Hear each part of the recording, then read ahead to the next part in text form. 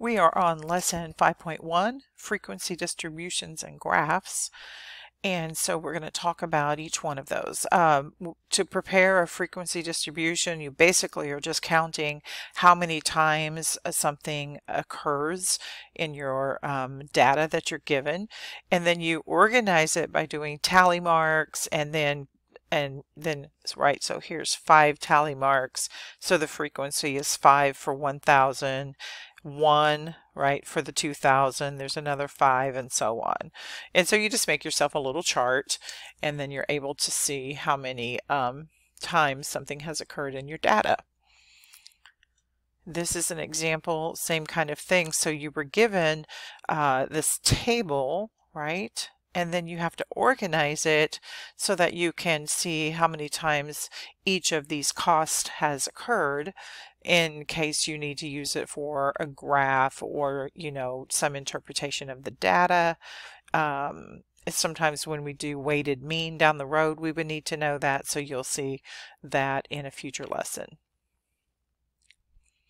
Okay, so we are going to make a table as one of the examples here. And basically, we're going to just write out each part of this. So if this was the sales, right, because it says Pete's Variety Shop reported the following sales for the first 20 days of May. So we're going to label one column sales, and then we're going to have our tally marks, and then total it here for the frequency of each sale, right, how much it was. So we're going to list, right, we've got 100, 200, and so on. And we go to, you can look at the table and see that the cells go from 100 to 700. So we have to have that marked off that way. You could put some lines across if you need to, if that helps you read the table better. That's kind of up to you. And then we just go through and count, basically. So how many times does 100 occur? There's 1, 2, 3. And another one. There's 4 of them. And so we have a frequency of 4 for the 100s. And then we go on to 200. So there's a 1 and 2. So we've got 2 for those. For the 200. 300 occurs 1 time. And then 400, there's 1, 2, and that looks like all I'm finding for that one. So 2 times on frequency. And then 500, 1, 2, and I don't see any more. Oh, I just noticed I left off 600. You know, sometimes I get in a hurry and do silly things. Okay, so now let's look for 600. There's 1, 2, 3, 4, 5. All right, 1, 2, 3, 4, 5. I didn't finish my frequency part when I noticed that I left out 600. And then we have 700. 1, 2, 3, 4 times. And so that's basically it. And then you can do whatever you need to with that if you're going to graph it or something else. So that was the totals for our frequency table. Okay, so now we're going to talk about bar graphs, line graphs, and circle graphs. And this explains, you know, what a bar graph shows. And I know that you guys have looked at bar graphs before. It just basically gives you a nice representation that you can look at quickly and see what's going on. We use vertical or horizontal bars, so you can draw these either way. And notice on this one it's saying the frequency of purchases and the price of computers, so you can see that they're purchasing computers, and then the height of the bars is related to the number of times that they were purchased for that price. And so that's just a way to show data in an easy to read format. Okay, so we're going to make a bar graph, and I will probably pause this video while I'm drawing some of this just because of the time involved. So I have the little graph on the next page, and then let's look at this data. So it says the United Nations states the gender pay gap will not close for 70 years. Women across the world earn 77 cents for every $1 of what men earn. Construct a bar graph reflecting the following Harvard University study on pay for women compared to $1 for men. So we're going to have a $1 bar for every single one of these. And then it's going to show a bar beside it showing the pay for women. So for each career type, financial specialist, they're at 66 cents, physician 71, aircraft pilot 71, accountants 76, lawyers 82, and nurses 89. And so basically we make the first bar graph, and we can the first two, right? And then we can just label everything that we need to. Along one side, I'm going to label up to, well, this graph has a little more space than we actually need. And I'm going to go, whoops, I'm going by 20 cents. Oh, geez, let me write this. So 0.20, we're going up by 20s, or 20 cents. Yeah, let me get this labeled.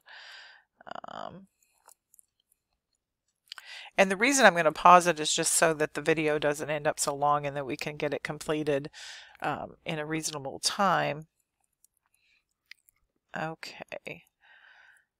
All right, so then I'm going to stop this. I'm going to pause for a minute. I'm going to put some things, and then I'll bring it back to you so you can see.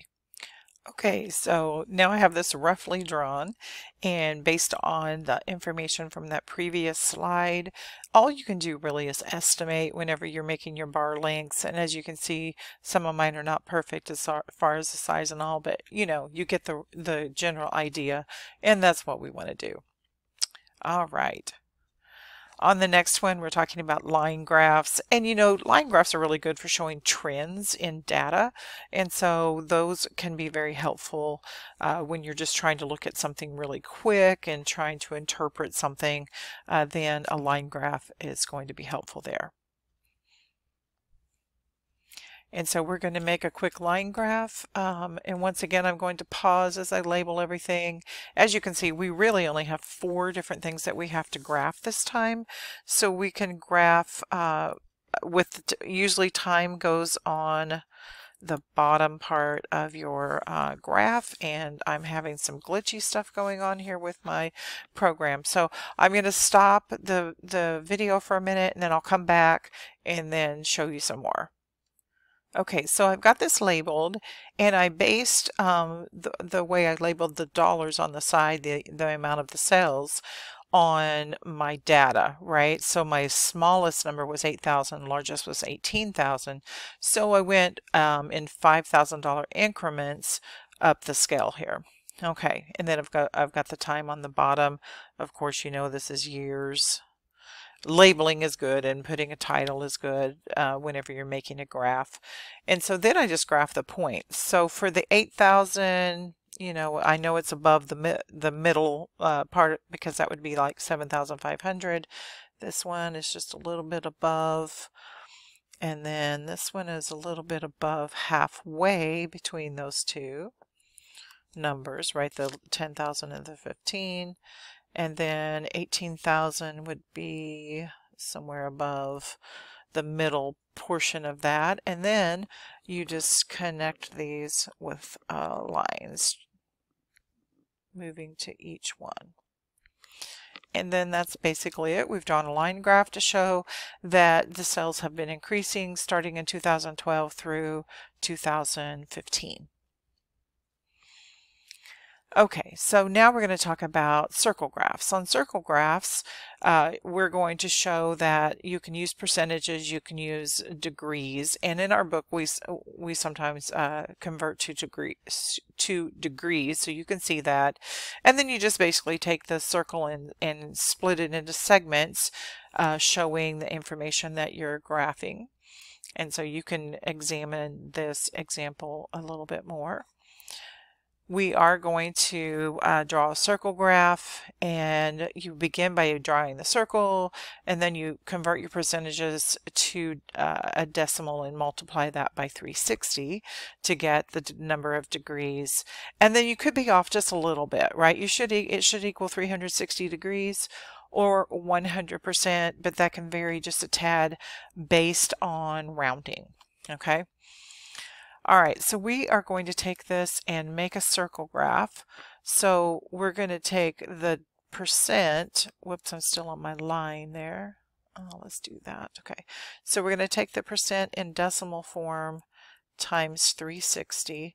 And honestly, you can draw the line graph without doing the number of degrees.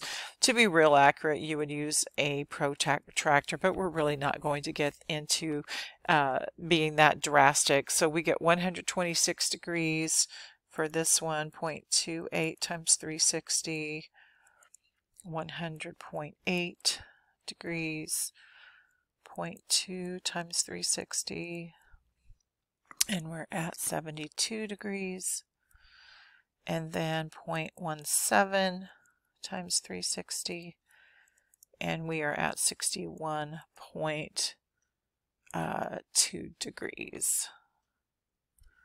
Okay, and so basically then you just label your graph and then try to get all your lines in there. Now what I do a lot of times is I say, okay, so straight up here, straight down there, that would be 180 degrees or 50% of the graph, each half of that.